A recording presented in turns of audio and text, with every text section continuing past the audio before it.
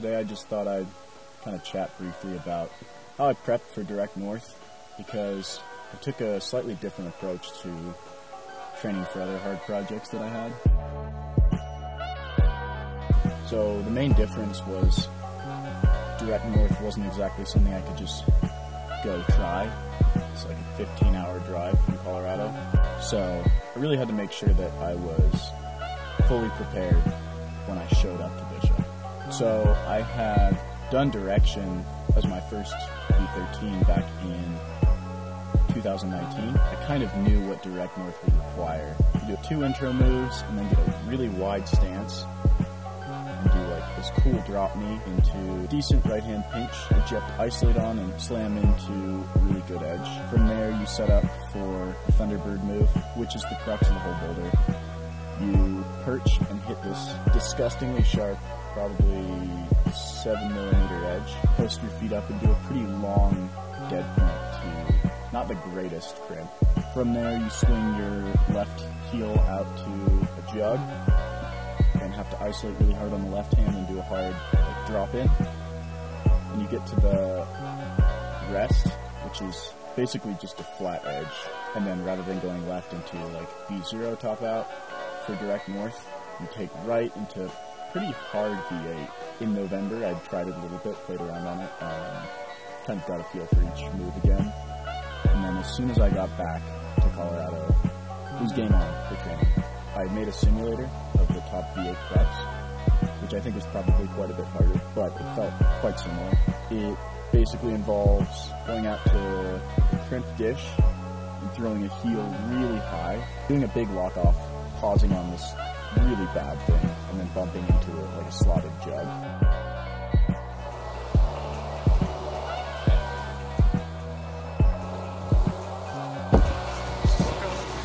I'm gonna get that lock off feeling like V2. It was on the TB2 spray layout. If you want to try it, I think it's called DN. The boulder's pretty long, so I definitely had to train some power endurance, which I kind of hate. So I was doing Ben Blackmore's 3x6 power endurance workout on the TB2. It's a pretty perfect amount of moves, because TB2 boulders tend to be like 3 to 5 moves, and you do it 3 times. It's like 15 hard moves.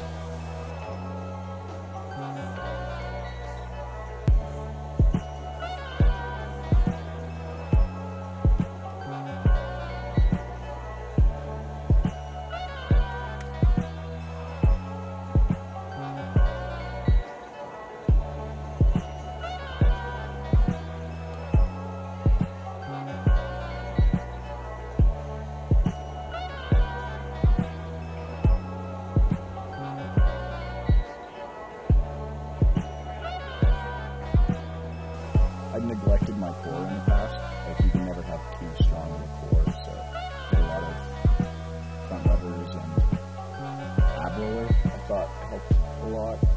I also really focused in on like static crimping.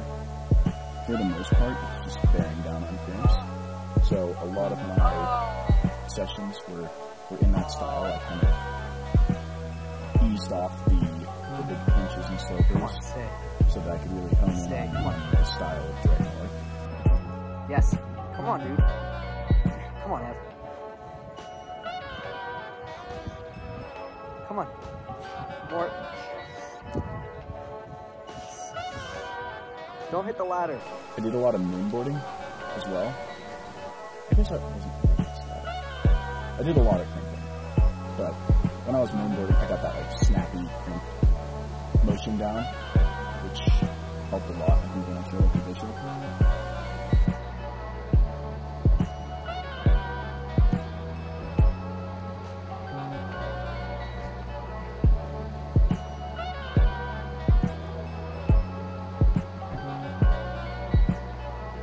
So I knew with the projecting process, the main crux would be skin management. I only had 5 days in Bishop, so keeping my skin good, especially with that right hand Thunderbird crimp. It's so nasty that you only really want to grab it and guard on it like 4 or 5 times a day. So that was kind of the main focus, was making every go count. And every go from the bottom, I got through the bottom before the problem. On day one, I got really close. Come on. Wow. Come on. Let's go. Here we go. Yeah. Come on.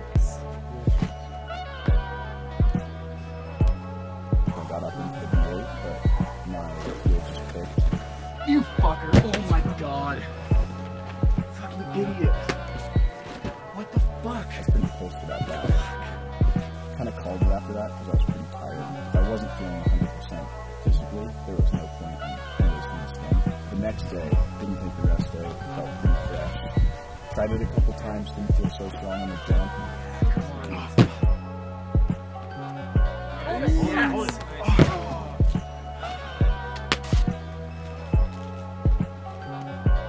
Put my earbuds in, put on some West Side Gun and started climbing.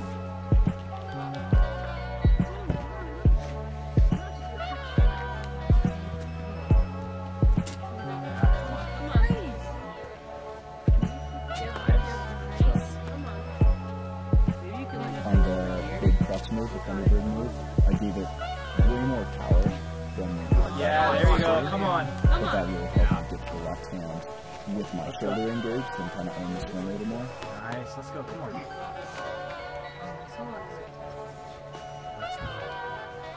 And from there, I knew what I had to do on the V8. I was cautious, and I felt fresh. I attribute that a lot to my endurance training.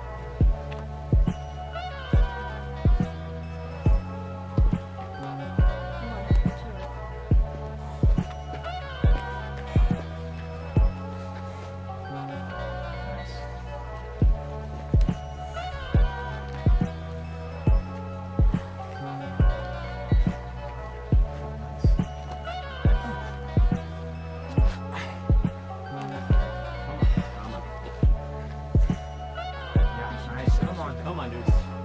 Let's go. Yes. Come on. Once you're in the slotted jug, it's like a section of like V0 buckets to the lip. Come on.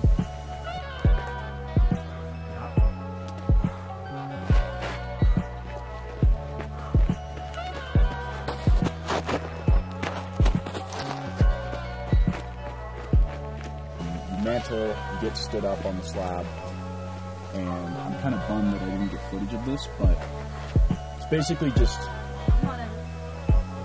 V0, V1 slab, but you don't really have any handholds, so you kind of just put your feet in these dishes. Classic like buttermilk spring slab climbing. You know what to do. And you just do one no hand stand up, and another no hand stand up, and you put your foot in this big Waco and have to do like a final press over, which is pretty scary. And then you're on just like easy walk slab. You're pretty well into the no fall zone at this point, and it's like, it's pretty techy up there. But then you just stand up on top of the boulder. Usually with trips, I focus on doing a lot of really classic boulders, but this was the first time that I'd climbed something I felt was pretty limit on a trip. Yeah!